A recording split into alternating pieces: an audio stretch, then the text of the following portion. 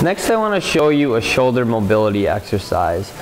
This I would recommend you do every day. In fact, with every one of my clients, I will cool down with this exercise.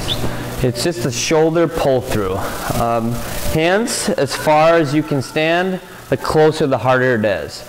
You're going to extend it all the way back, reaching out, not moving your hands, all the way down to your butt. Same thing on the way back.